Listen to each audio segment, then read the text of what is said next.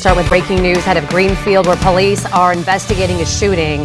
Going to take you to the map right here so you can see exactly where this is. It happened about an hour ago in the 800 block of Noble Street. You can see it's between Greenfield Central High School and the Intermediate.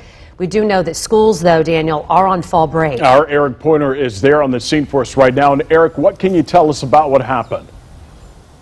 So I just spoke to the deputy police chief for Greenfield Police Department. He only had limited details, but he did confirm to me that a person was shot. He's unsure if it happened inside or outside of a home, but I'm going to step aside so that you guys can get a good look of what's going on right now. There are some officers and detectives here on scene. They appear to be talking right outside here on this sidewalk, but again, what police told us was this happened. They got the initial call just before 7 o'clock at around 6:40. They were called for the shooting. This person was taken to the hospital. Now, it's unclear what their condition is. We don't have any information about the person who was shot. We asked for age, gender, things like that.